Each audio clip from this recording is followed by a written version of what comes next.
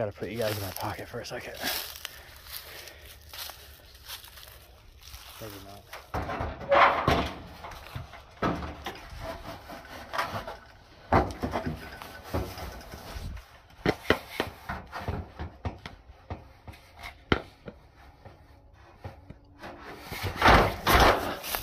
Okay, we're clear.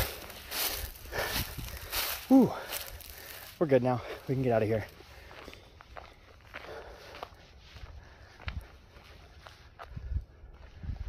Oh, wait.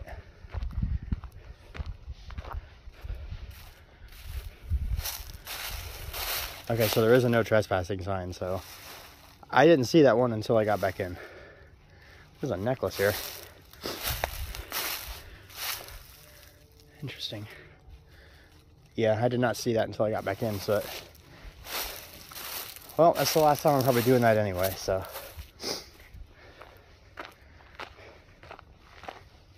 it's very easy to do even after, like, knowing what happened. Like, no, we know what happened there, obviously, but even afterwards, that was, no one saw me, no one said anything.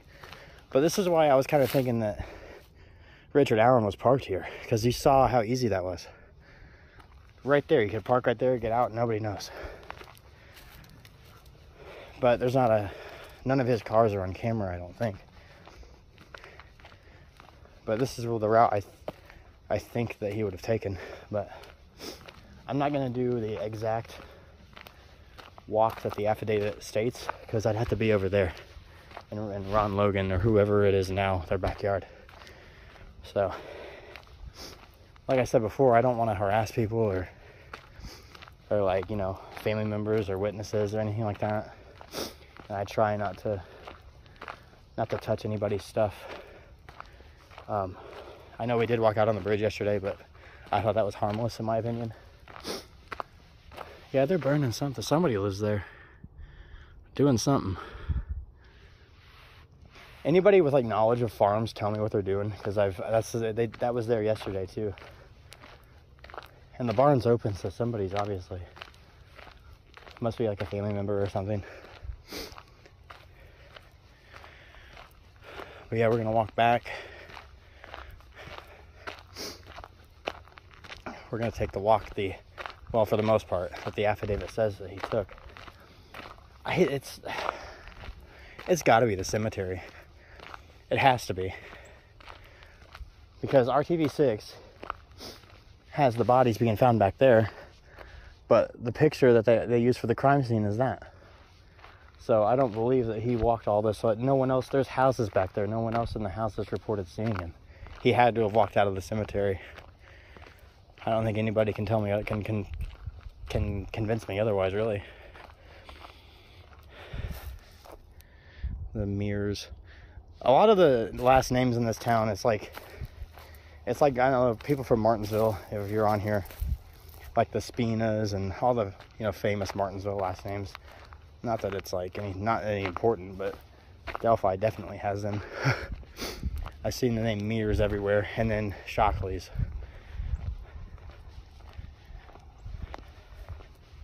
So anyway, the last person to see Richard Allen on this February 13th was someone driving past this road.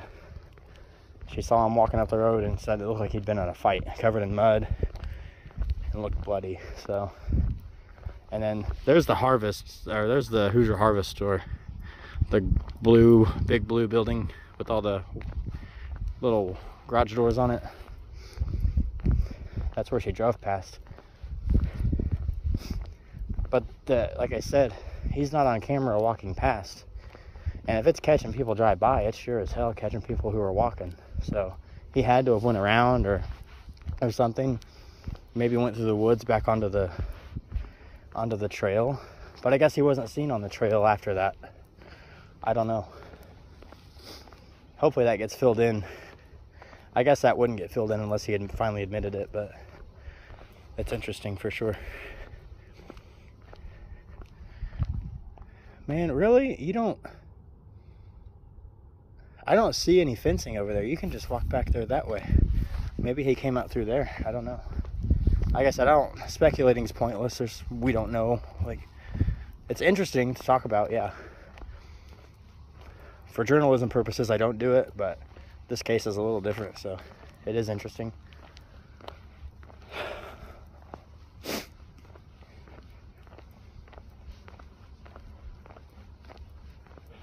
a little bit of, but people who are on the Facebook group are saying he's walking along a well-traveled road and only one person saw him. As you can see, this is not a well-traveled road at all.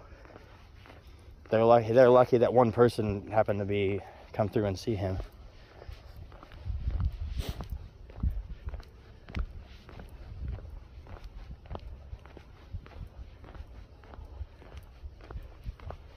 Good thing it's not windy out, because that'll make the audio useless. May as well not even make a video if it's windy, because I got a mic on the top of I didn't bring the real cameras today. I have a two-door car, so if I have to bring anything, I try not to. Like, there's nothing official going on here today, so I don't have any gear. I have a Mustang, so kind of hard to fit stuff in there, like bags and stuff. So I try to travel light, especially for that. If I had an actual camera with me for that, oh my god, I'd probably ruin the camera. Those definitely aren't cheap either. So he walked all this way, and it was like this, flat. It was February. No, the corn's not, you're exposed like crazy, so I don't know how no one else didn't see it, maybe even these people. He had to have maybe cut back through. Yeah, I don't know, that one baffles me.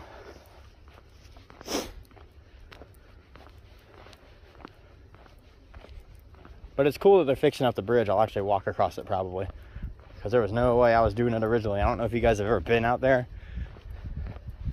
There was gaping holes in it, and one wrong move and there was like an undercarriage to it, obviously. But I mean, if you fell in the wrong spot, you're hitting your head on a metal beam and falling in the creek, probably dying, because it's like 60 feet. So that's why I didn't do it. My brother did it twice, back and forth.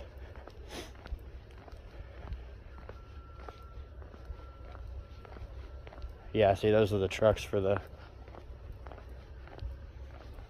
so they're parking out here and going back. That's how they're doing it. I'm like, how the hell are they getting trucks back there? So they're parking here and going back.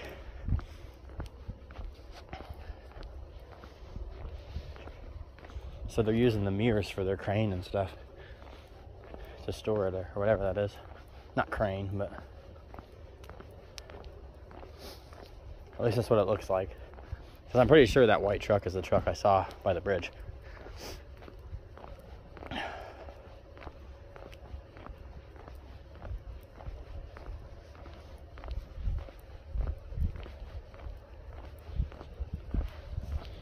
I'm a lot cleaner than I thought I would be doing that. Now my shoes are kind of muddied up. But no, this is allegedly the route that he took, because the last witness at, like, what was it? Anybody know? 3:45, 3:30, maybe, she saw him. But I'm thoroughly convinced that he just walked right up and climbed and went to the cemetery and walked right out, because you saw how easy that was. We went from the crime scene to the cemetery in like 2.5 minutes, maybe 3. Maybe a little bit longer than that. I don't know. I didn't really count. It felt like 2 or 3 minutes, because we were right there.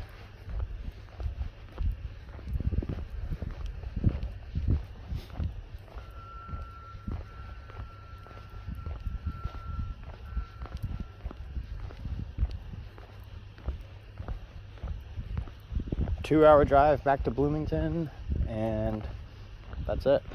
We're done here. See, one car. There's a car coming to my right. So if anybody ever tells you that this is a well-traveled road, don't believe them.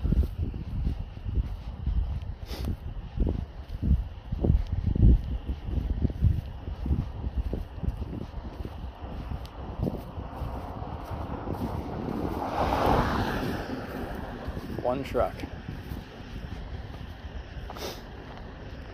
That will probably be all we see.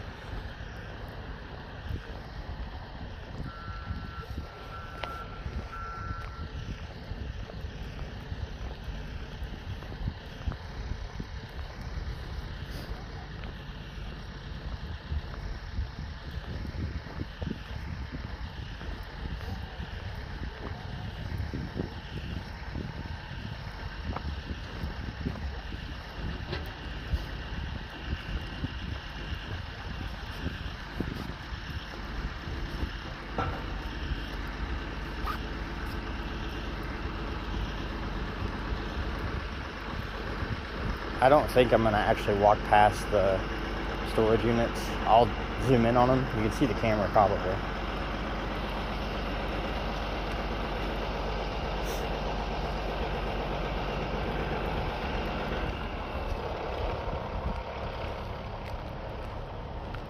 But that big blue building behind the barn, or the red barn here, if that is a barn, that's a weird looking. It's got like a garage underneath. That's actually pretty cool. But the mirrors.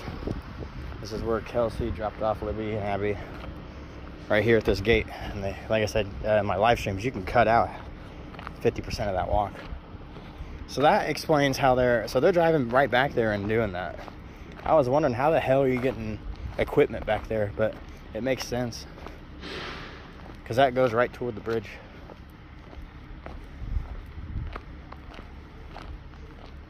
And there's the trail. But yeah, there's the storage units. I walked too far. But I don't know if you can see the cameras or not. There's cameras that are facing out on this road. And whenever you go around that corner, you're on camera. Richard Allen is not on camera. You know, you know what? We can walk. We will go. I don't know. That's a car coming. I'm gonna get off the road, actually.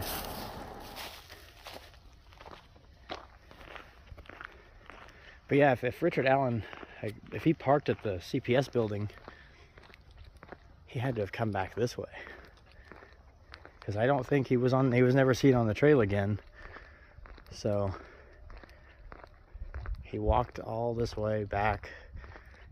Because I'll show you guys where where it used to be. It doesn't exist anymore. It's a ways up here. But like I said before, a lot of people will say, I don't believe he walked all that way. It's a pretty well-traveled road. But it's really not. This is my 4th time walking this road, I think. And I've seen, the only 2 cars I've seen were in my last video. So I'll come out here and not see any cars at all. But I mean, that's also like you're covered in blood, as a person said, if they're telling the truth. And they're walking this way. That's pretty risky. But we'll at least come up on the on the storage units. I'm coming up on it now. This blue building up here on the right, that is the Harvest store. And you can see the camera. I don't want to be like their security guy watching some dude point a phone at their cameras, but you can, I don't know if you can see it. I can kind of see it. It's just above that blue dumpster.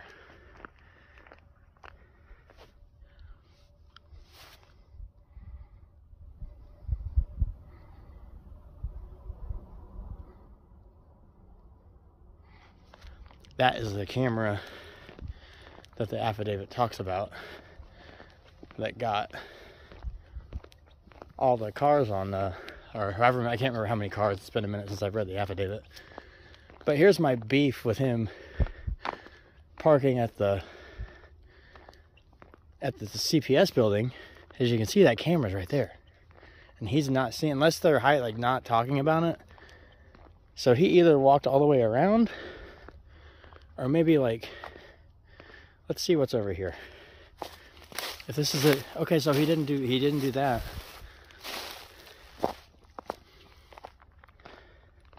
So he had to have cut and knew there was a camera there, because either that or that's where the biggest hole is for me, because I talked about that before.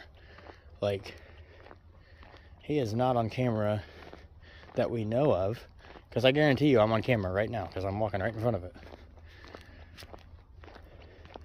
And he is not seen on camera. So where did he go is my biggest thing. The only explanation, if he parked at the CPS spot, is that he walked around the back. But then again, that adds a lot of time. And who knows if there's a camera back there. I'm not going to walk back there and find out. I'm not going to bother those people. But yeah, well, like, what do you guys think? Because I'm on camera right now. I was on camera for, if I still am, but it's a good 30 seconds or so that you're in the frame of that camera, assuming that it's got a decent angle on it. And and there's houses here, like, no one saw him walking past. Like, yeah, I should have done this walk in my video before. I'm sorry, I didn't realize how populated this little stretch is. Not that it's vastly populated, but 2 or 3 houses, you know. I mean, unless everybody was not home, there was nobody home in any of these houses, because the CPS building's behind that train. If you can see the train right there, it was behind that train.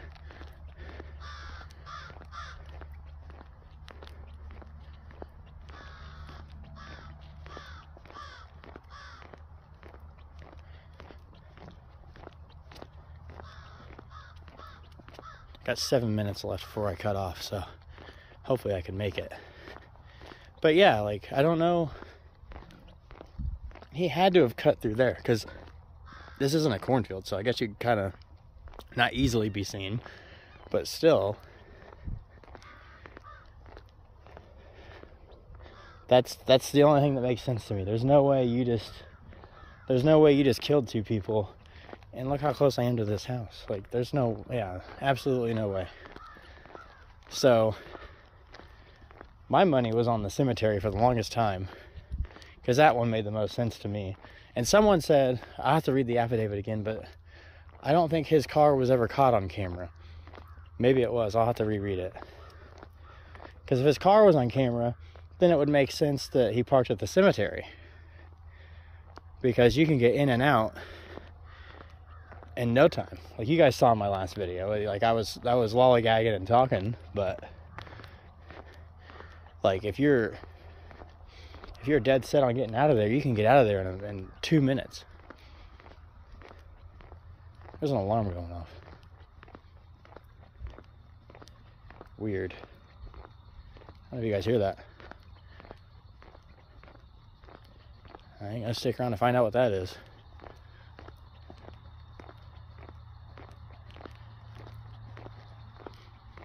Anyway, I don't see anybody.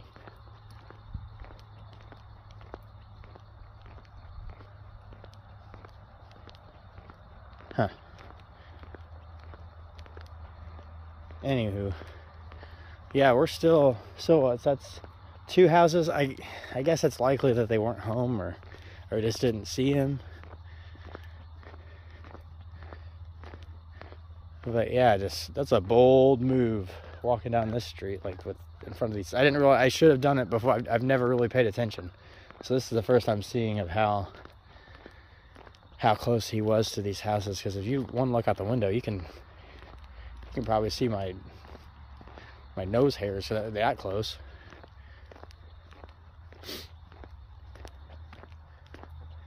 That's just crazy to me.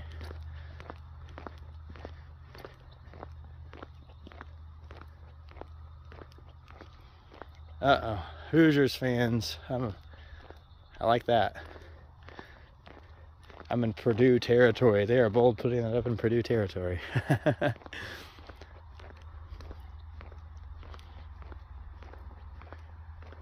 it's nice being far, because I graduated from IU, so it's pretty cool being a few hours away and seeing somebody representing. But anyway, yeah, I don't know how long that train's been there. Some pretty detailed graffiti on it. That pumpkin's pretty impressive.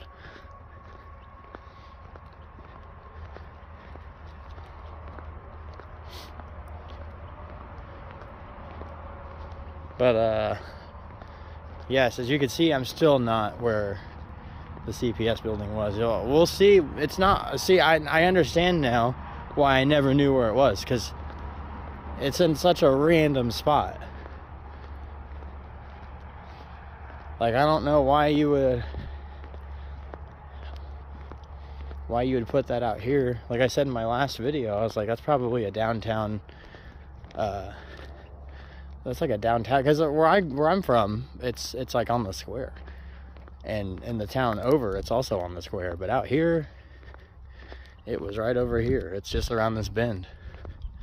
What's left of it? A lot. I mean, like a gravel lot.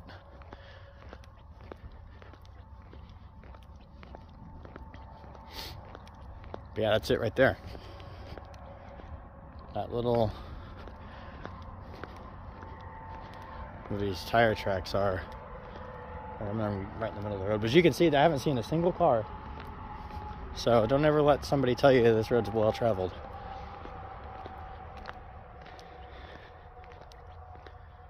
But yeah, he parked right there. I'm just gonna zoom in. I don't want to walk all the way over there because it's getting cold and I'm running out of time.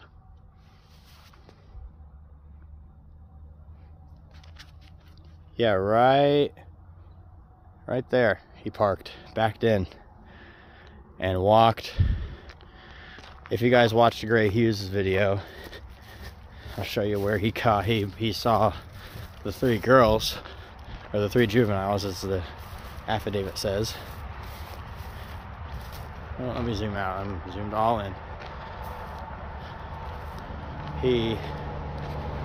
You go right here, and that road noise is going to be annoying. I'm going to try to talk over it.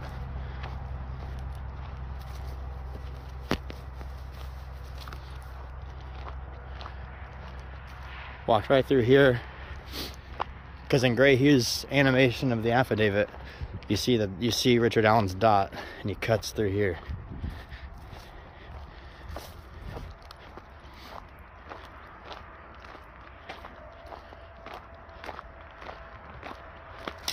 Oop. And that's where that leads right to the trail. The trail goes right back.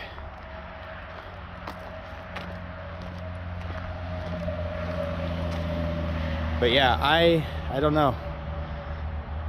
There's a lot of holes in that little last bit. The camera, him not being, like, I don't know.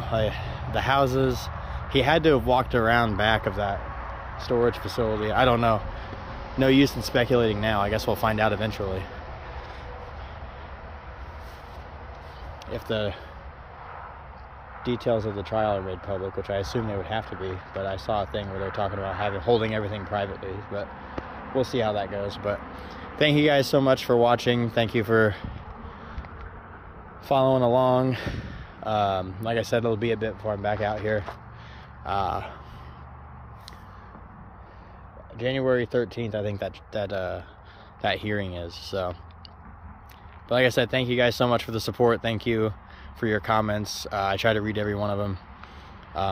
But you guys have a Merry Christmas, Happy Holidays, Happy New Year if I don't see you before then. But yeah, take care guys. Thank you so much.